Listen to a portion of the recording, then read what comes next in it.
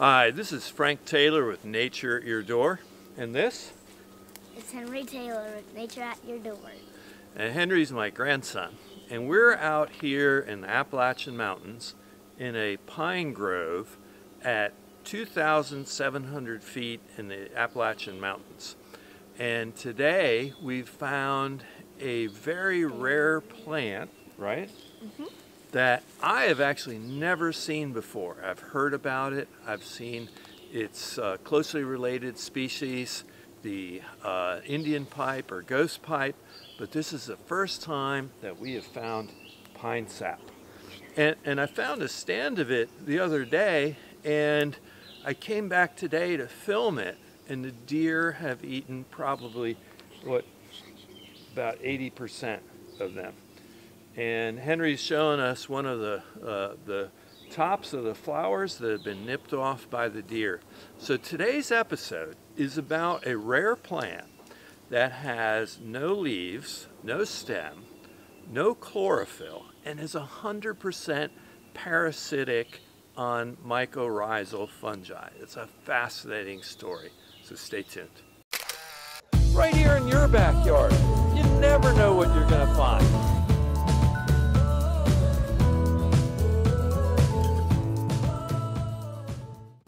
So this is really a kind of complicated story, and it's difficult to explain this whole life cycle of this amazing, amazing plant. So the part we're actually seeing here on the Pinesap is just the floral part of the plant. The plant actually lives underground its whole life, and the only time we're aware of it is when these flowers come up above the ground. So this part of the plant is only the flower. And as you can see, it doesn't have a stem, it doesn't have leaves, it just has these flowers.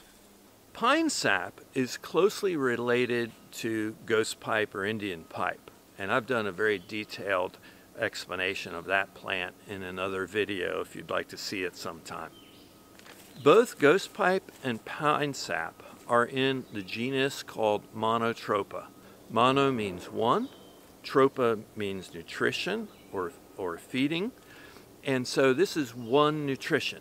And what that name means is that they're both parasitic on mycorrhizal fungi that are associated with tree roots. They're 100% parasitic. They have to get their nutrition from outside source because they don't do all their photosynthesis like other flowering plants. Ghost pipe, scientific name, is Monotropa uniflora, and uniflora means one flower. And so on a ghost pipe, they have one flower on the end of their little floret stem. On Pinesap, they have multiple flowers on the end. The scientific name of Pinesap is Monotropa hypopitys, and hypopitys means associated with pine trees. As you can see right here, we've got pine trees all around us here, don't we, Henry? Uh-huh. So Pinesap and ghost pipe are both mycotropic or myco-heterotrophic plants, meaning that they feed on the mycorrhizal fungi in the soil. What are mycorrhizal fungi? Well, mycorrhizal fungi are fungi that are associated with tree roots that have evolved with trees over millions of years in a symbiotic, mutualistic kind of relationship. The mycorrhizal fungi help the trees by intertwining with their root hairs and increasing the surface area available for both absorption of water and for minerals. The tree, in turn, gives back to the mycorrhizal for their assistance sugars and starches produced by photosynthesis high in the leaves of the tree. So it's a very perfect mutualistic relationship where both benefit. Now enters in Pinesap. Pinesap is a thief.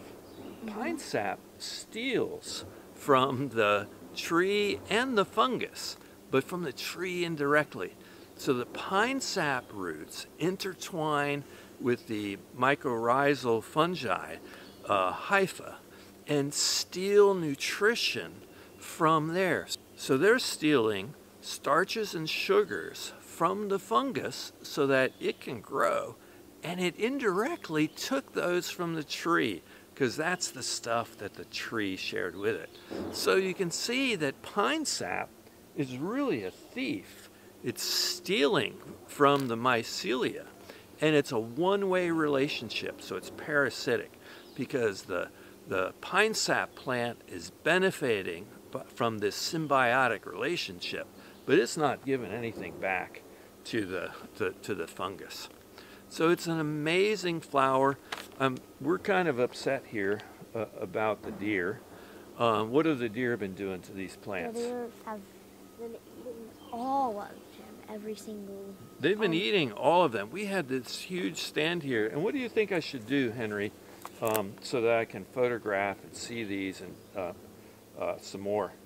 Put cages around them and maybe have some deer hunting parties to control the amount of deer in the area. Yeah. So Henry said we ought to. Predators anymore. Yeah. So Henry said, you know, we should cage these, and I am going to come back and cage them to protect them and give them a chance to go to seed. And he's also suggesting, well, maybe we need to increase the hunting of deer here because the population locally is really high. They are destroying the understory layer. They're eating all sorts of rare plants. They wiped out my native population of pink lady slippers. It's really, to me, getting to a breaking point.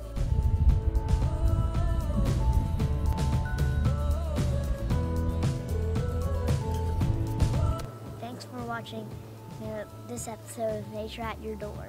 And remember, if you like what I do, please subscribe to my channel, give me a like.